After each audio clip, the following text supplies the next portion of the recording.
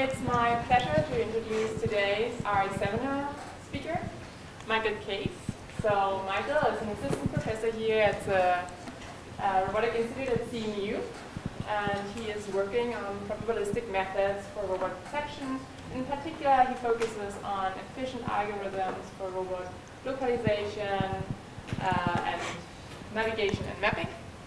And before he joined CMU in 2013, he worked as a postdoc and a research scientist at the Computer Science and Artificial Intelligence Lab at CMU.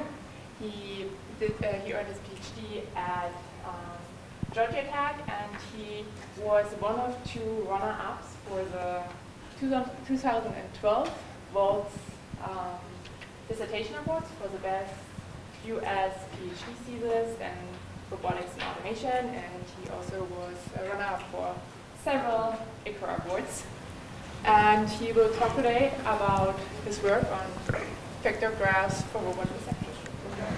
Right, thank you very much for the introduction. So today I'm going to talk about vector graphs for robot perception. And just in case my voice stops working after a short time, since I have a cold, I start right away with the what are vector graphs, right, the most important part.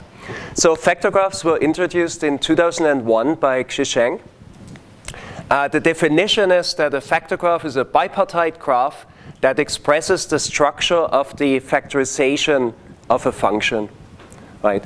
This might become a bit more clear if I show an example of a graph that's from the same paper.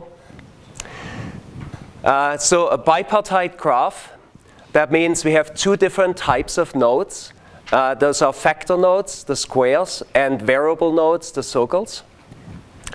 And what a vector graph really represents is the notion of is a function of. Right? So in particular here, the vector fa is a function of one variable, x1. The vector fc is a function of three different variables, x1, x2, and x3. Right, that's a very fundamental relationship between variables and functions or factors. And so with that very general relationship, we can use very general algorithms, such as the sum product algorithm. If you're not familiar with that one, it's a very powerful algorithm that covers a lot of different other things, and some of these I'm sure you're familiar with. For example, belief propagation, Viterbi, Kalman filter, turbo codes, fast Fourier transform. So everything can be expressed in that form.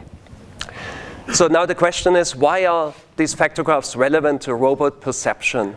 Right? In robot perception, we have a stream of sensor measurements coming in constantly. And then we want to infer certain quantities from that data. For example, we might want to ask, where's the robot right now? Or we might want to know, how does the environment look like? What can the robot do in that environment? Or we might want to know how many people are in the room. Right? So all of these things we can infer from the sensor measurements. And so the vector graph is useful not just for modeling these typical inference problems in robot perception, but also for directly performing inference. We can run algorithms that work on these graphical models and that give you the answer to an optimization or inference problem. More importantly, they have also proven useful for developing new inference algorithms that are specifically tailored for the kind of problems we see in robot perception. They exploit the structure of the problem, both the spatial structure and the temporal structure of the problem. And we'll see a bit more of that later.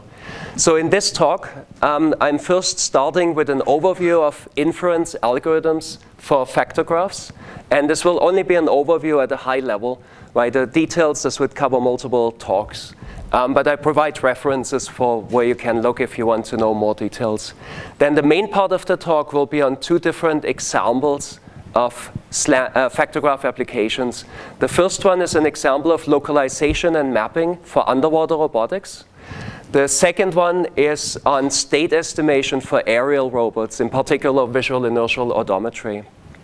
And then as time allows, I will quickly run through a few other examples before concluding. So let's start with the inference part. For inference, we first have to set up a problem. We have to have a problem that's represented as a factor graph. And so here as an example, I use one of the most well-studied problems in robotics, which is simultaneous localization and mapping.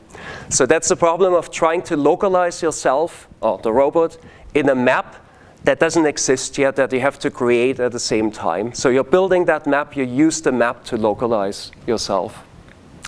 So how does this work?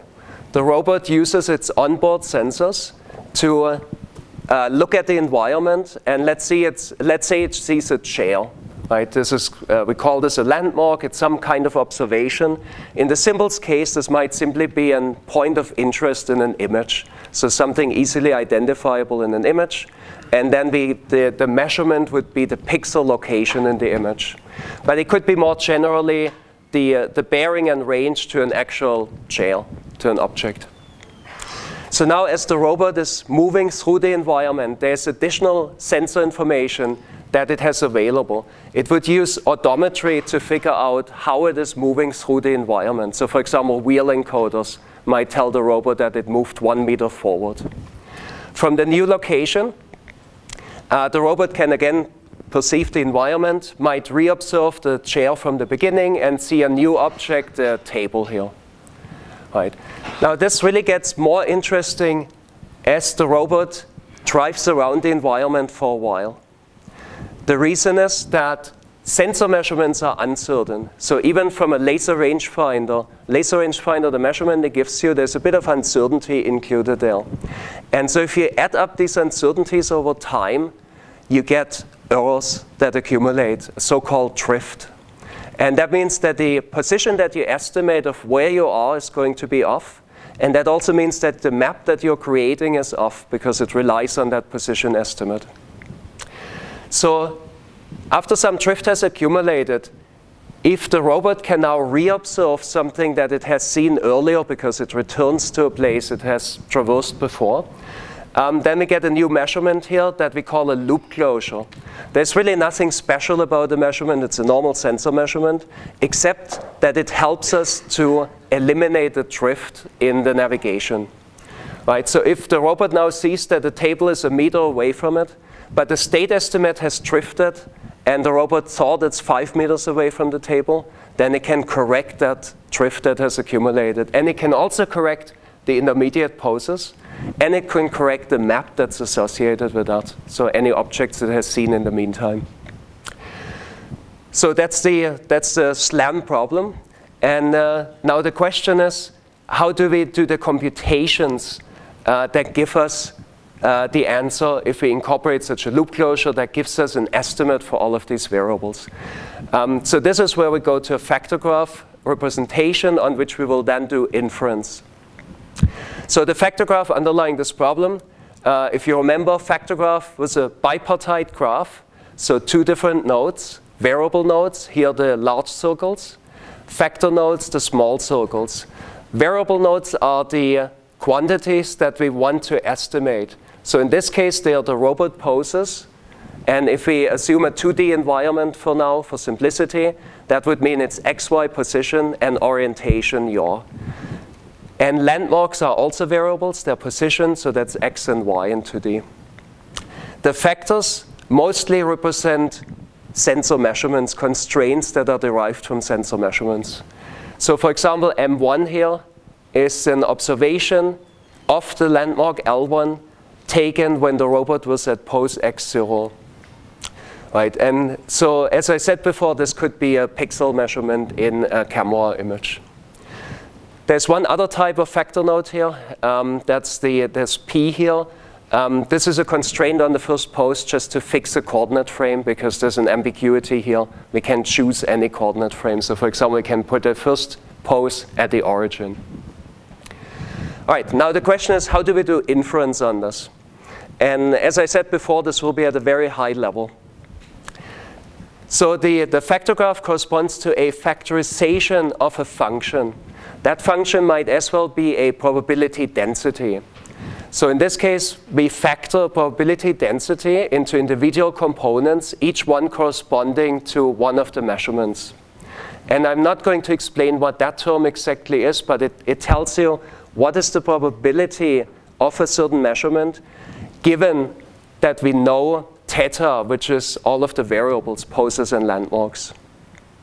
Now, this is kind of the wrong way, right? Because we don't know theta. Theta is what we want to infer. But that's exactly the problem of inference, right? We have to go backwards. If we knew theta, we can predict what's the probability. Now we try to maximize the joint probability of all of these measurements and find a set of variables that maximizes this.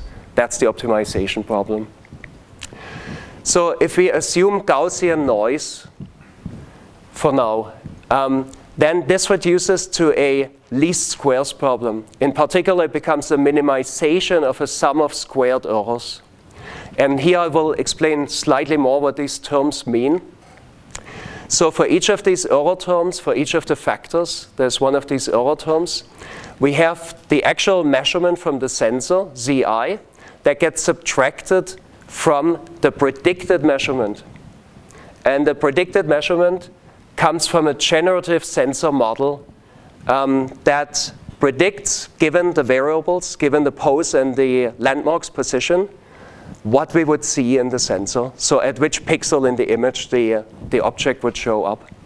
And so the difference between these two ideally is 0, but it might not be possible because of noise in the measurements to find a set of variables that gets all of these errors to 0. So we want to get it as close as possible to 0, and that is the least squares problem. So we try to minimize the sum of the squares of these error terms. So if we want to make one further assumption of that this generative model is a linear function, and that is typically not the case. Like a projection into a camera is inherently nonlinear. But if you have a nonlinear function, we can actually repeatedly linearize and solve repeatedly a linearized problem to get to a solution. So if we just look at the linear problem for now and look at how to solve this, the linear problem corresponds to a minimization of the square of just a linear function in theta, which is a theta minus b. In this case, A is a fairly large matrix, right? The columns of A have to be the variables in theta. So if we draw this matrix, the columns are the variables, poses, and landmarks. And the rows of this matrix are exactly the factors. So each factor corresponds to a row or a block row in this matrix. And now there's something interesting we get from the factor graph, and that is the notion of sparsity. Right? I said before that the factor graph encodes that the factor m1 is a function of two variables, x0 and L1. That also means that in the corresponding matrix here, the corresponding row for m1 will have only 2 entries, because it's not a function of any of the other variables. So that means we end up with a sparse matrix here. And sparse matrix means there are efficient algorithms to solve this problem. Now, I'm talking about matrices here, but I actually wanted to do inference on graphical models. So let's go to graphical models, and this will be at a high level only. The details can be found in the corresponding papers here. So we can do inference on a factor graph in the following way. We can apply a well-known algorithm that's called variable elimination that goes through this graph one by one and converts it into a directed graph, a base net. By construction, it's a special base net that has a special property. It's caudal. And that means inside there's a tree structure hidden. So if we find cliques in that structure, the cliques will make up a tree structure. This structure we call the base tree. If you have learned anything about graphical model inference, then if you have a tree structure, that means you're basically done. It's very easy to do inference in there. Right? It's the hardest part is getting to a tree structure. So at this point, we can essentially read off the solution to the problem once we're there. But because this is a bit abstract, let me give an equivalent in matrix form.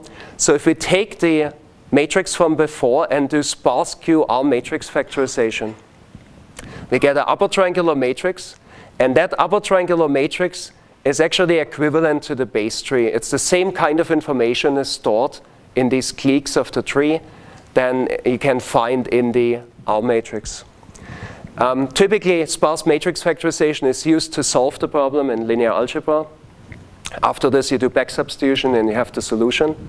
And so we can now do the same on a graphical model. The difference is that the graphical model, the tree here, provides a better representation for the problem. The sparse matrix is a compressed data structure that is completely not suitable to doing inference.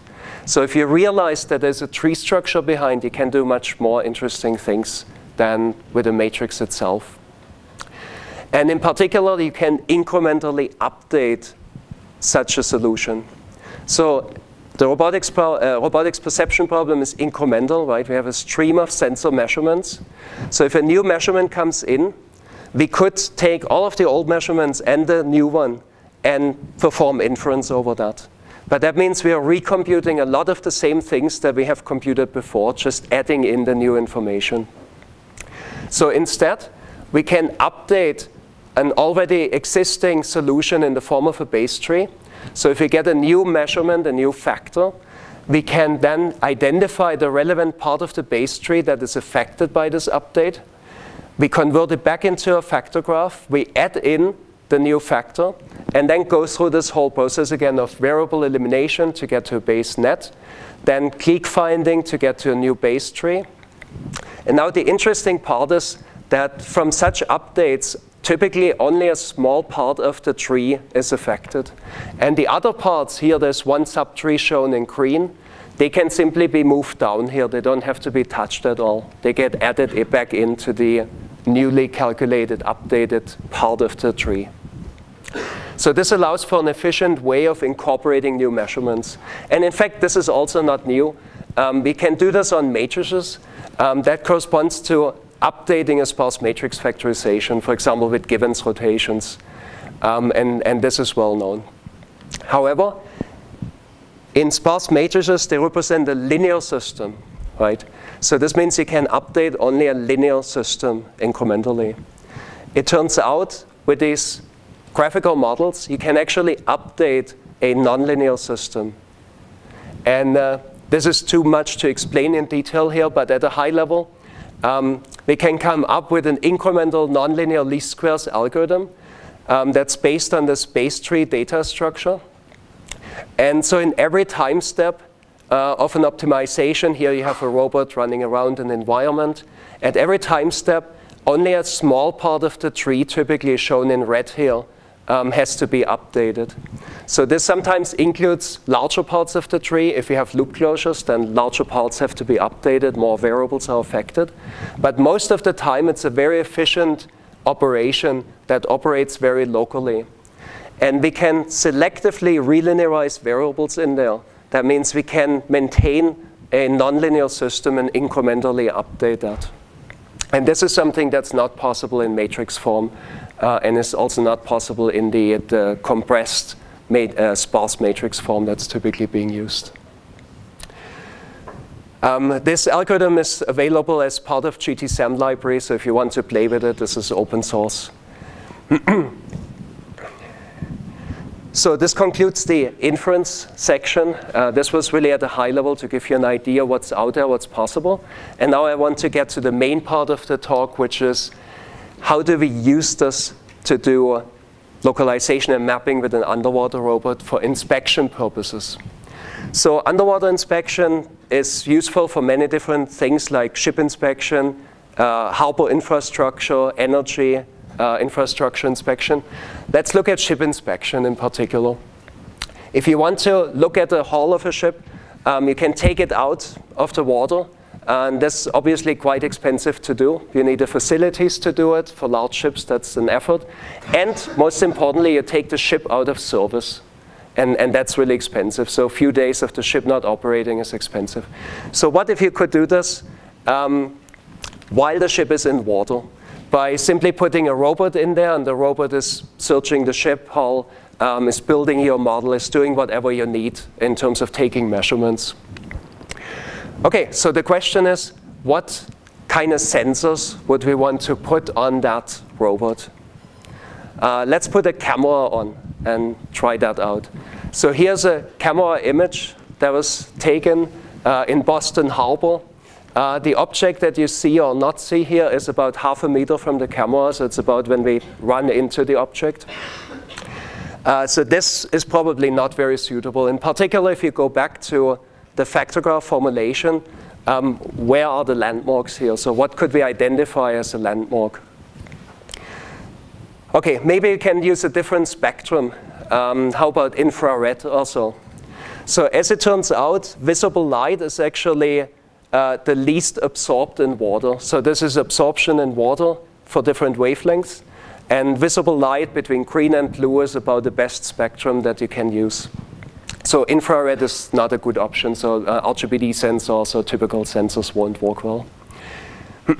So why does visible light not work? It's because of particulates in the water, right? If you have really clear water, if you go to San Diego, which we do once a year for experiments for that reason, then it's actually not a problem. But in typical harbor environments and near the coast, sediment is stirred up, and that means there are particulates in the water and you can't really see anything.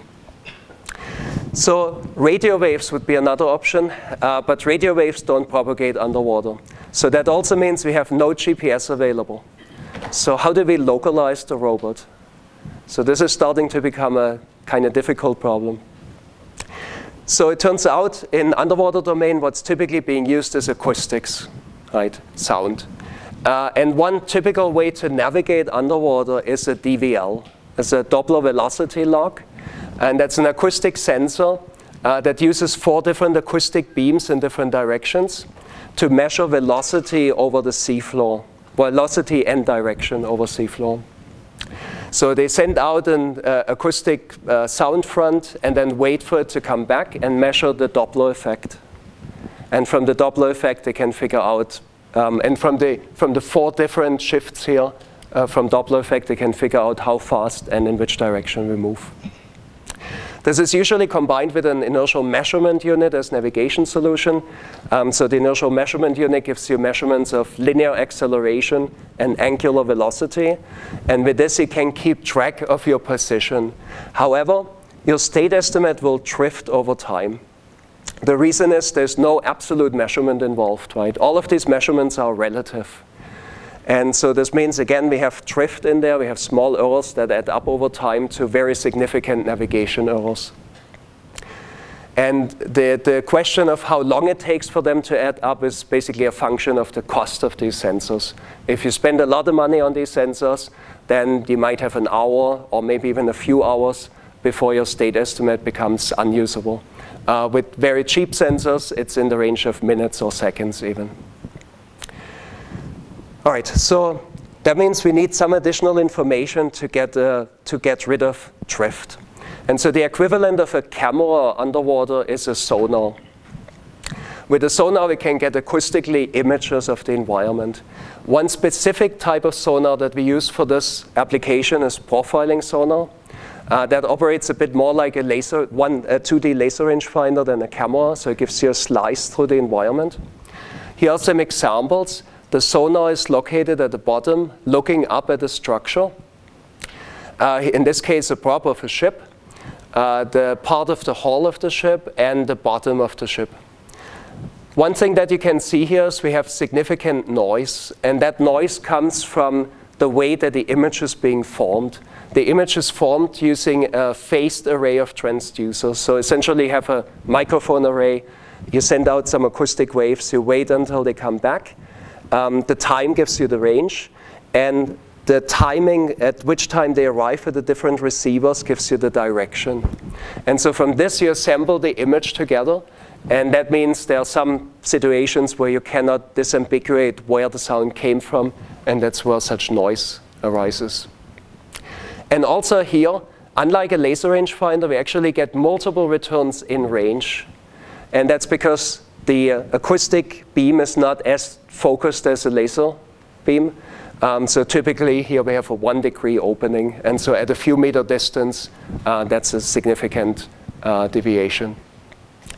So this sensor is often used for bathymetric mapping, so seafloor mapping. If you point it down, you can get an idea of how the seafloor looks like. But we use it to point it at an object and be able to create 3D models of the object and then use that for localization. So the question is, how do we do that? Thinking back to the vector graph, we need landmarks, right? Where are the landmarks here? If we look at the center one, there's really no distinct point or anything. In fact, even if we have a CAD model, a 3D model of the ship, this would not tell you where you are. It might limit a bit the places where you could possibly be, but it is not sufficient to localize. So we have to do something more intelligent here. And what we do is we create submaps. We accumulate several scans over a short time frame into a small map. And that map provides us more information that allows us to do SLAM with. So the idea here is that the navigation sensors provide low drift over 10 to 30 seconds. Right? In that time frame, the error is in a millimeter range. While if you do this over 10 minutes, then you'll be off by many meters, and it won't be usable. So over that short time frame, we simply accumulate as the vehicle with the sonar is moving, we simply accumulate multiple scans, multiple lines, into a surface or point cloud representation, and that's our submap. We can now create a vector graph that has a pose associated for each of these submaps. The pose represents, for example, the pose of the first scan line that was taken in the submap. This is kind of flexible. And then we use odometry measurements, which is what the navigation system of the vehicle tells us how far we moved between the two poses, as odometry. And again, we have some prior pose here to fix the reference frame. Good, so now we can do inference over this, and what will happen? Actually, nothing will happen. So if we optimize this, there isn't any more information than what the navigation system gave us, meaning we'll get exactly the same poses that the navigation system would have told us where we are, and that's drifting over time. So we need some additional information. And that we can get from loop closures. But there are no landmarks here. So what do we do here? We register, cross-register maps. So if the vehicle comes back to an area that it has previously scanned, if we have overlap between two of these submaps, so these, for example, look very similar but a bit different, they were actually taken from a different angle, different position a bit. So we can register these together. And we can figure out what's the difference between the two sonar poses that observe those. And that will give us a loop closing constraint between these two poses. It will give us the offset between these two poses. And that, again, allows us to eliminate drift. So this graph is also called a pose graph because it only involves poses and constraints between poses, no landmarks. And that's also frequently used outside the water to reduce complexity of optimization problems because you don't have to explicitly model landmarks. All right, so now we can optimize, and we will actually get a better solution. And hopefully we get a number of these constraints over time, and then our map will be accurate and localization will be accurate. But for the underwater domain, there are a few more things to consider. In underwater, we can use a pressure sensor to determine our depth. So the depth estimate is not drifting. We have an absolute measurement. It's noisy.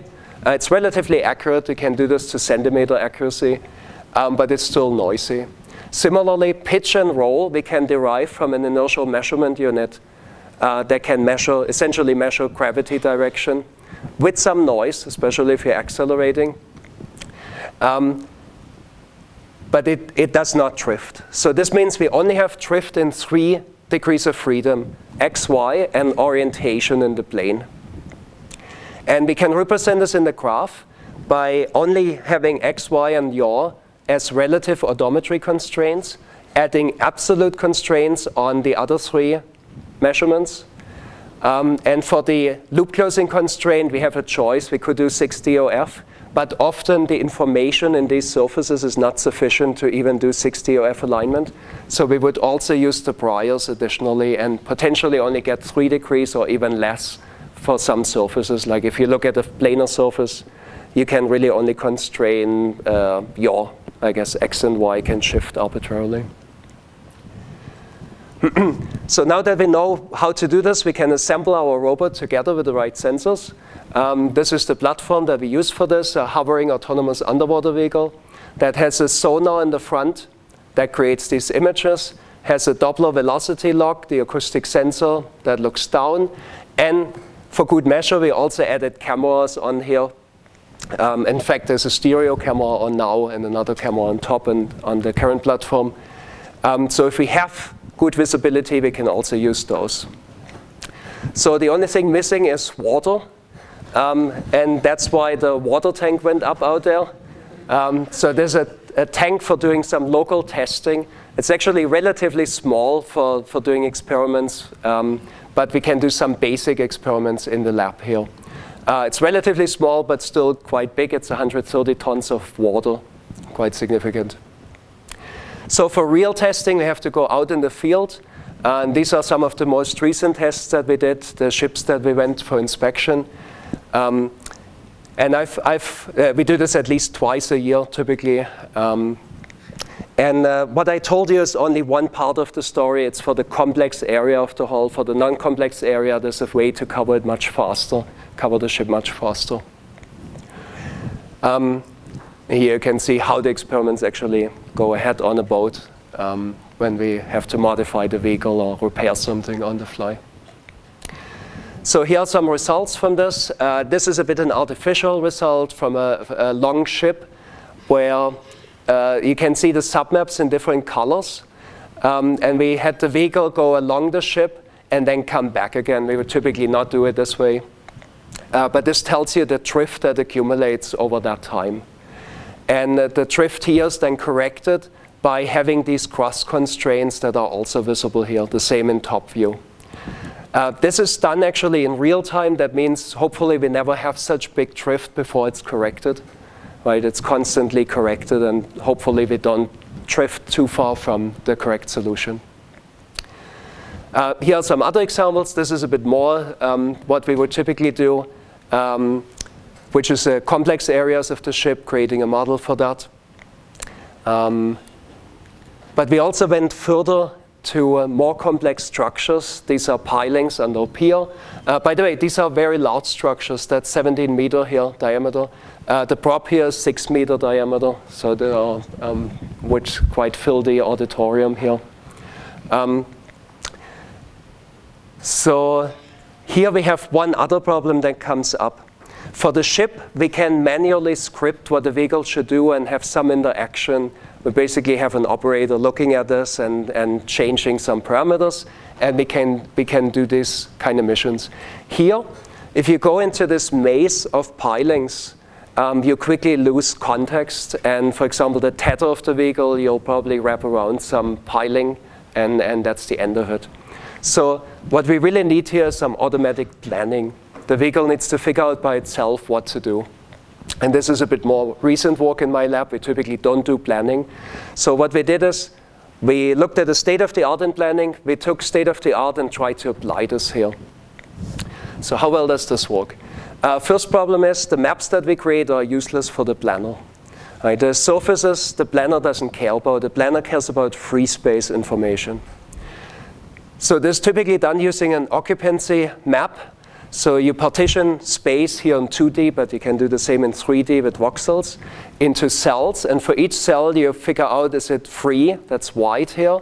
Is it occupied, black? Or is it unknown? That's the gray area. So we can create an occupancy grid map. That's fine. However, the question is, how do we incorporate loop closures? And so the current state-of-the-art in planning doesn't do that. They basically accept that there will be drift that will corrupt the map. So here there's supposed to be a rectangle, but because of drift, it's off. And that the map is not as good as it could be. But it's not connected to the state-of-the-art on the mapping side. So our submap representation actually provides a way of getting around this problem. Right? We can represent the free space using small occupancy grid maps for these submaps. So each submap now is not just the surface, but it also includes free space information. And now as we get a loop closure, these submaps can simply shift around. Right? We just anchor these submaps at the pose of the vector graph, and as we optimize, they move. Problem is still, how do we connect this to the planner? The planner needs to see a single occupancy grid map. So our proposal was a virtual global occupancy map. And this, by the way, is going to appear in IROS in a few days. This was worked by Bing and Paloma, who are probably in the audience. Paloma's here. The idea is, if we provide a virtual occupancy grid map to the planner, so the planner asks for a specific voxel if it's free or not. We can now look up in these submaps, maybe multiple of these overlap. We combine the information and figure out, is that space free or not? And so this way we can combine SLAM with planning. This is still preliminary. Obviously, this was using a next best view planner, and that doesn't take the tether into account, for example, among other things. So there's more work to be done. The overall system looks like this. We have the vehicle providing sonar data and odometry. From this, we created submaps. The submaps are connected to the pose graph that determines their position, their location in space. And then the path planner can query the virtual occupancy grid map, which will look at the local submaps to figure out if places are free or not. So we've integrated this and we've tested it in simulation so far in the tank. Field testing of this is upcoming. So from simulation, here we took an actual model from a prop, used this as ground truth, and then simulated data, simulated sonar data, noisy vehicle odometry. And then have the baseline next best view planner running over it with a drifting estimate versus our system. And yellow, you can see the errors. So you can see we have less error in the model at the end, which means a more accurate model, which means the planner can do a better job. But we still have to do this at larger scales. OK, so that concludes the underwater section. The next part that I want to talk about is even more fundamental than the SLAM problem. It is state estimation. It's simply knowing where are you at the current time, not how the environment looks like. And in particular, we'll look at visual-inertial odometry. So here we have a quadrotor that's taking off. That's just outside the auditorium here. You can see the raw sensors, accelerometer and gyros, and the camera images. And we want to combine these together into a state estimate, which yields this trajectory here over time. So where is the vehicle at a given time? Now, this is odometry, not SLAM. So we don't maintain a global map. We only care about the most recent state. And that means we will have drift in there. But the goal is to minimize that drift and then maybe use the output of that as input to a SLAM system later. OK, so that's a very fundamental algorithm, not just for robotics, but also mobile devices, VR, AR. Right? If you just take a camera and an inertial sensor and somehow calculate their position estimate over time. Why do we use these two sensors? Because they are very complementary. So the camera allows us to continuously calibrate the IMU. Right? The camera you would calibrate ahead of time and you're done. An IMU has time-varying calibration parameters, so they have to be recalibrated on the fly. And that can be done using information from the camera. And the more accurate that calibration is, the better the information from the IMU is. So that's really important. On the other hand, the IMU also works when the camera fails. For example, if you look at a textureless surface, or if you have motion blur because of fast motion, the IMU will still give you useful information. And at least over short term, you can integrate this without calibration, and you still get a good state estimate. All right, so now the question is how to do this. So here's what we did before with SLAM. We took the whole history of information and accumulate this. This is called smoothing or batch optimization. And it would look something like this here. this thing gets a bit more complicated here than before. The state estimate is not just this psi here, which is the pose, position and orientation. We also have to estimate velocity to make this work, and we have to estimate the biases, the calibration parameters. So instead of 6 degrees of freedom, we now have 15 degrees of freedom per pose. That makes things more complicated. We also estimate landmarks in this case. So that's the point features that the camera is tracking, and that helps us with calibration and everything. So the problem with this is that if we add, we have to do this really fast. So the state estimate for quadrotor we need at a few hundred times per second. Right? Camera images come at, let's say, 30 times per second. So at least at 30 times per second, we have to add a new pose here. That means this will quickly get too expensive to do in real time.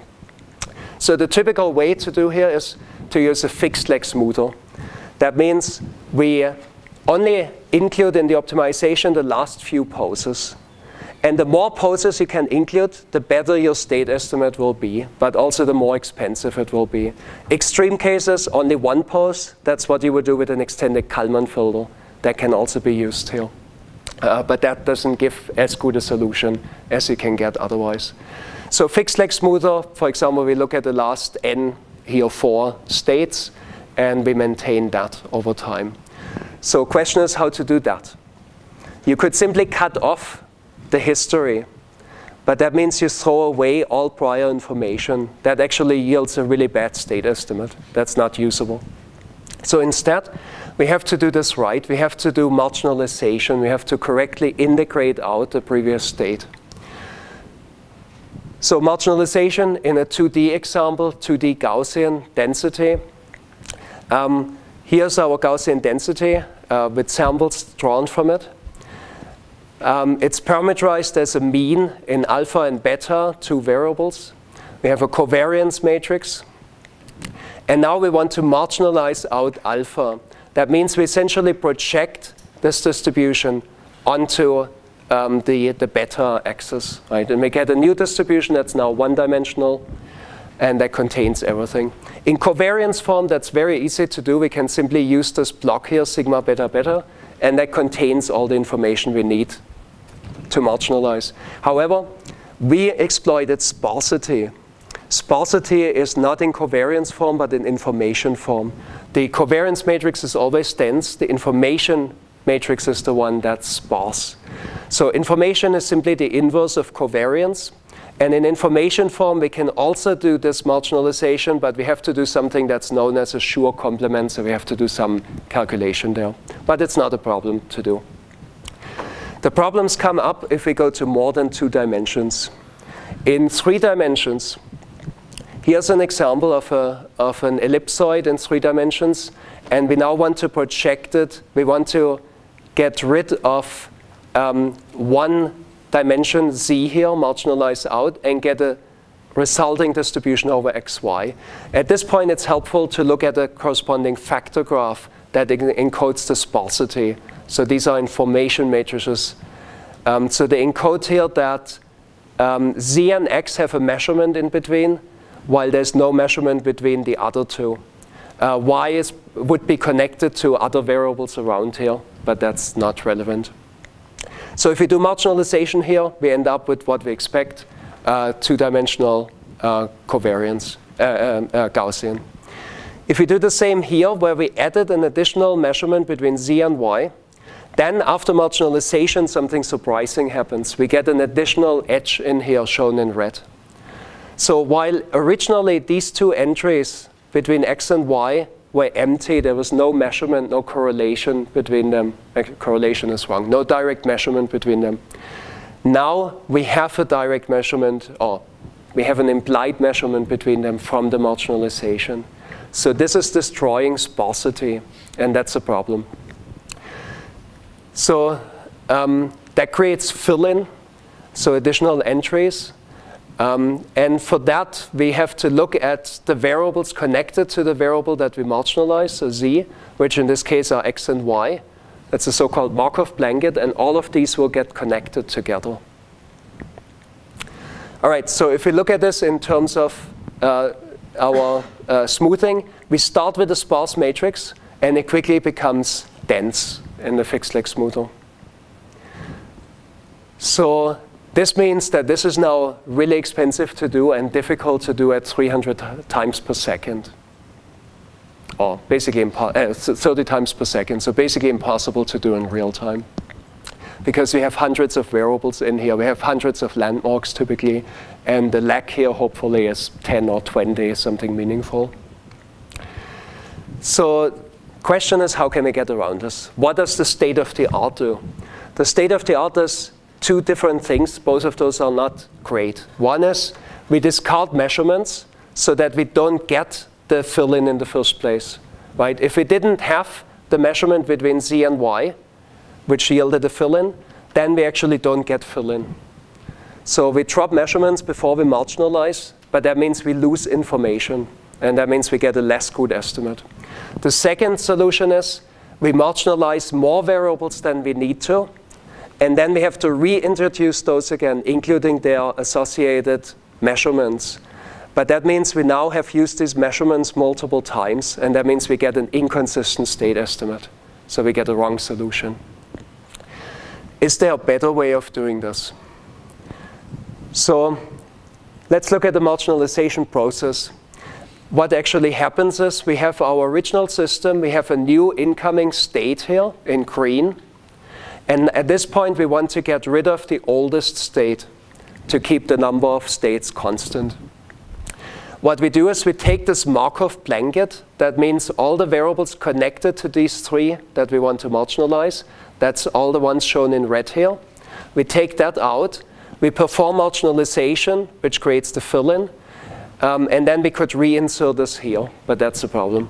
So fill-in, by the way, can be seen here as a factor that connects to many variables, right?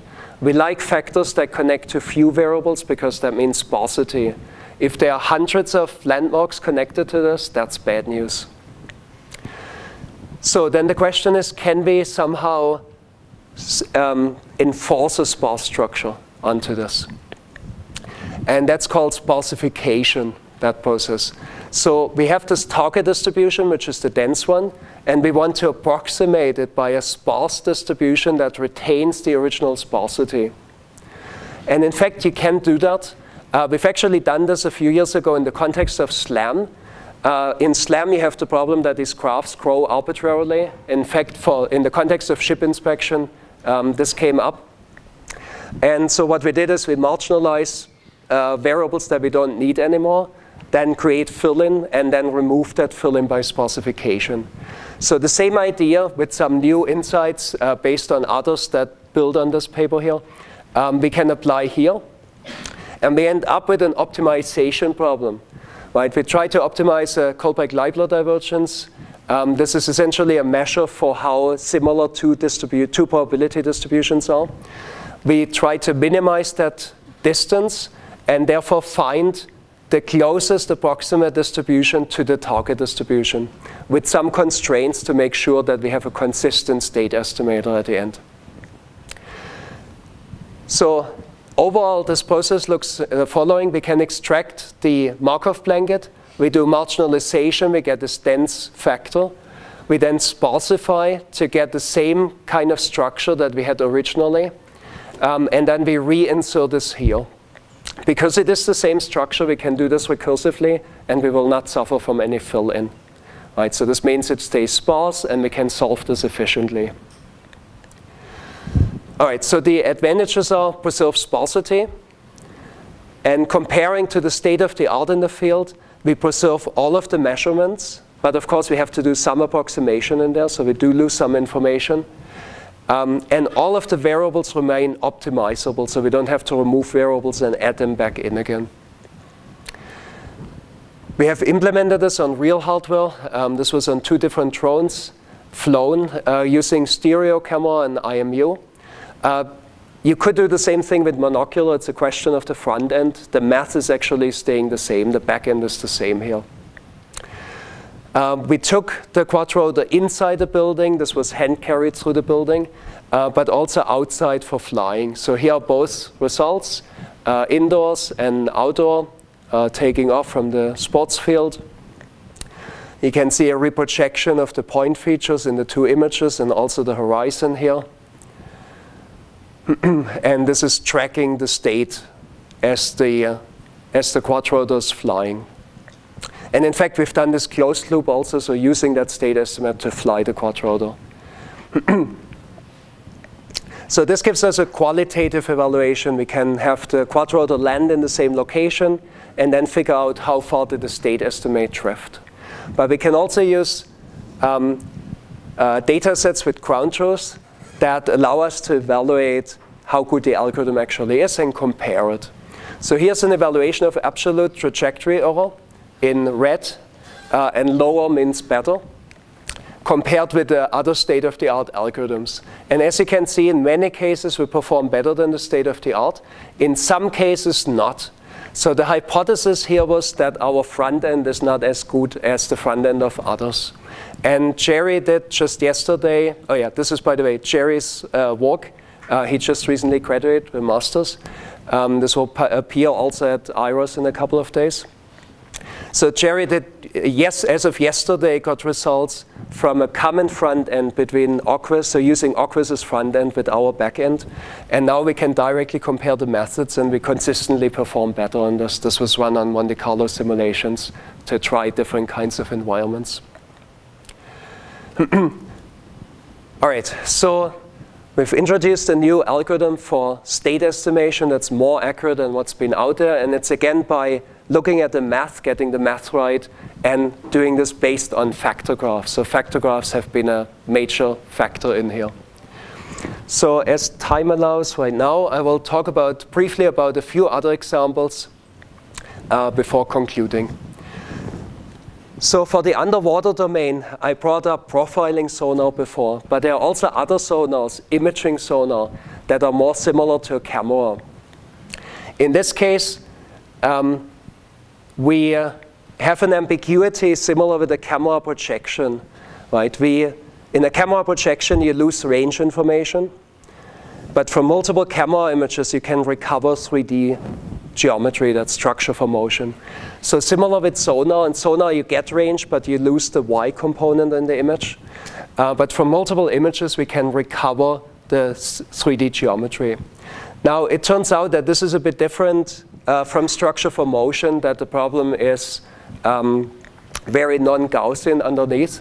And so Eric Westman, who's working on this, came up with a much better solution recently that's really different from structure for motion, that uses a non-parametric solution locally for solving, that deals with non-Gaussian densities.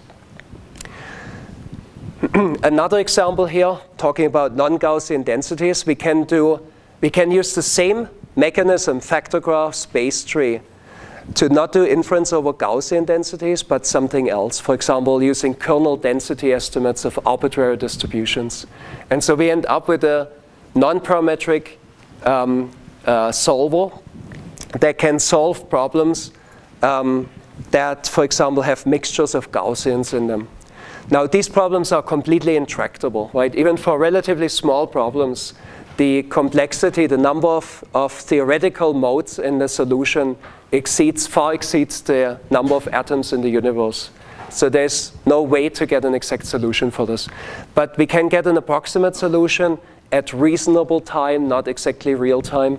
And this is something we did in this work here. Mapping with point features, structure for motion, is the usual way. But we can also use planar surfaces to do the mapping. Like we can use infinite planes instead of points. They have 3 degrees of freedom, so very similar to point features. The advantage is there are not too many planes to be estimated. So that means we don't have to go back to a postgraph to do large-scale mapping. We can actually do the structure for motion way, where the planes are now the landmarks. And with this, Ming and Eric have been mapping here in the building, also combining this with inertial sensors. Again, represented as factor graphs. Some work from other people outside from our group. This is a paper I just saw that will appear in IROS, robust sensor fusion with self-tuning mixture models.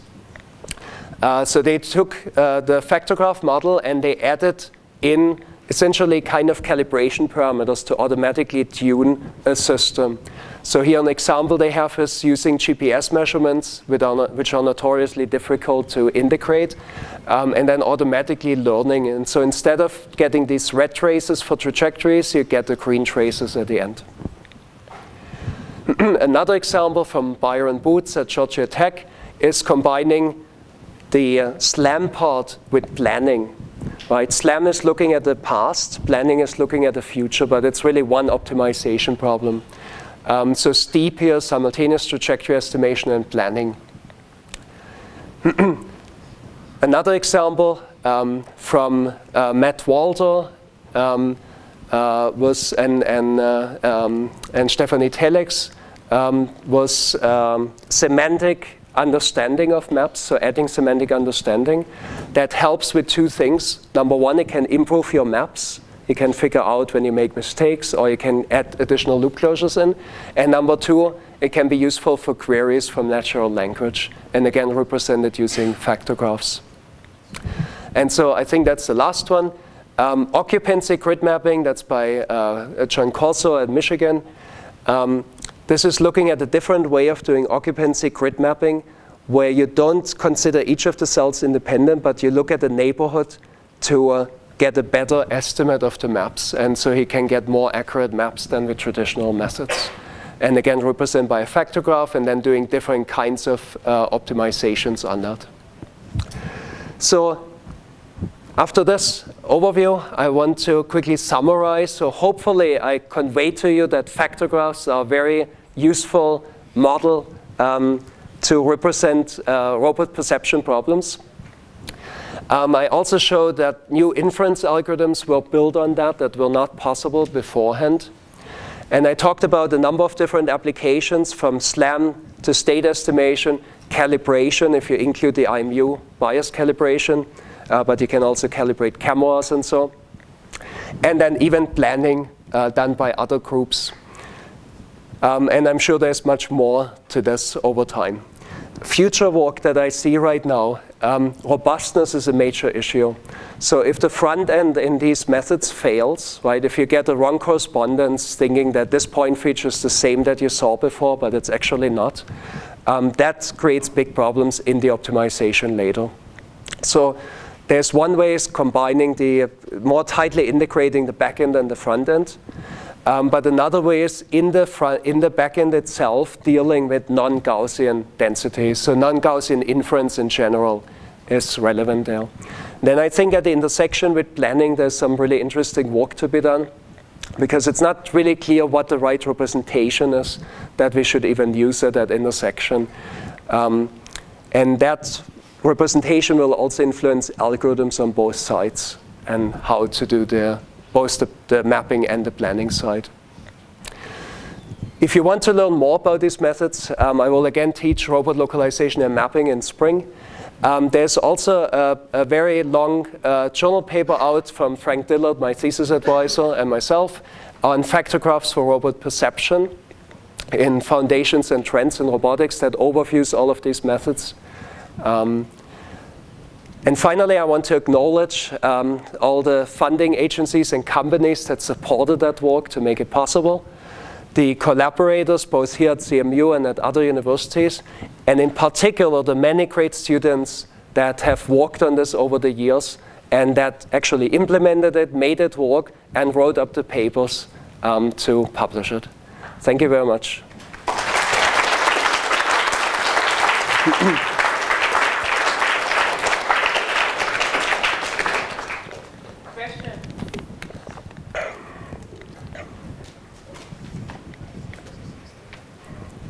Yes. In the visual odometry section, I was curious if, like, a wind blows your quadcopter, a strong dust concentrates, and your IMU is present,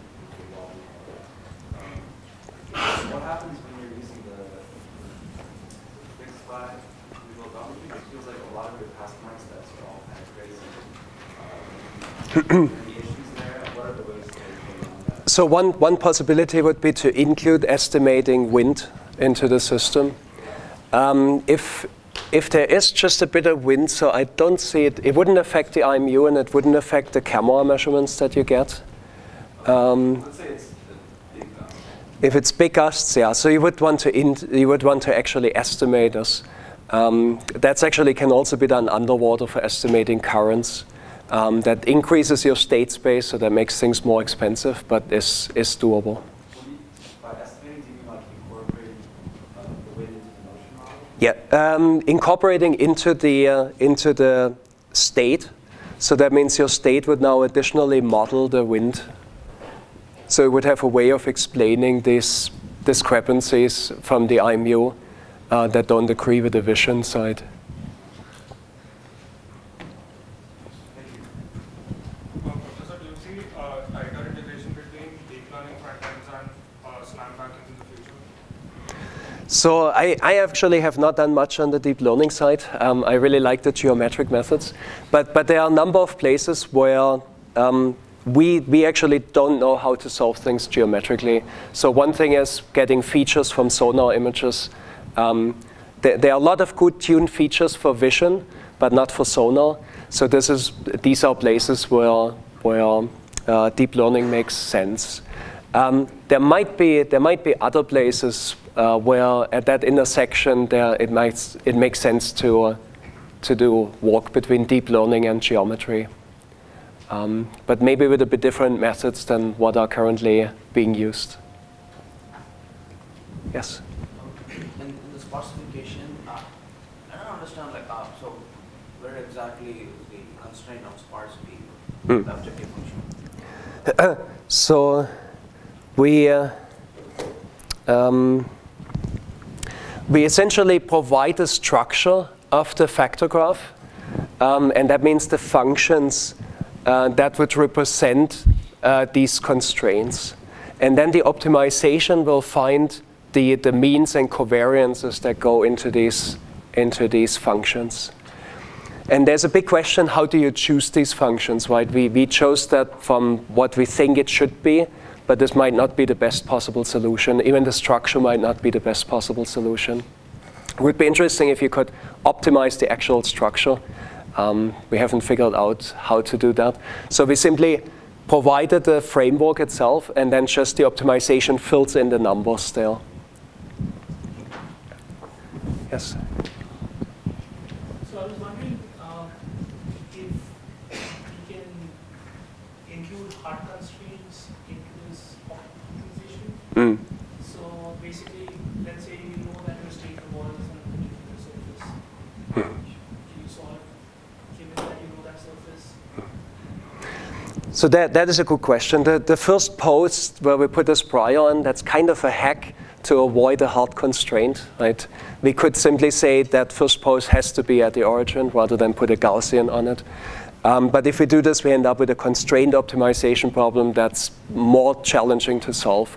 However, there has been work, I believe, from Frank's group on incorporating constraints into the optimization and still solving afterwards. I don't know if you can do this in the incremental setting also, or just in the batch optimization. But that is a good question. And Professor, if a place have been wasted for so many times, is there any method we can use in SM to integrating the different keyframes into the same one? sorry, say again. I mean, integrating different keyframes into the same one if a place have been wasted so many times. Oh, I see. So how to create keyframes, or how to figure out one to... adding a constraint that they are supposed to be the same. Yes. So the question is, if you visit an area often, right, you add new poses all the time. So we have done some work in the past that's called reduced pose graph, where you would reuse previously created poses and transfer the measurements onto those poses. There's some linearization errors in that, but if you're nearby the poses, you can do that. And you essentially maintain a pose graph with a constant number of poses per unit area, but you can still add new measurements in. So that's possible. If you would just add a constraint between the poses, then you still have both in the optimization, which grows the optimization problem. Other questions? Yes? What does it actually mean when you say that the base tree is able to represent the nonlinear ordinals? Like even when you're making an update, don't you have to still linearize and find the presentation, find the ordering in the linear form? Yes. So you still have to linearize in the base tree, but you don't have to recalculate everything. You can selectively choose variables that deviate from their estimate deviates from the linearization point, mark them for relinearization, then identify which parts of the tree are affected. That's typically a bit a larger part than just from new factors, and then recalculate that whole block, and in that process do relinearization. But that can still be done incrementally, while in the matrix form, it's not clear how you would do that. Any more questions? Not, then let's speak over one second.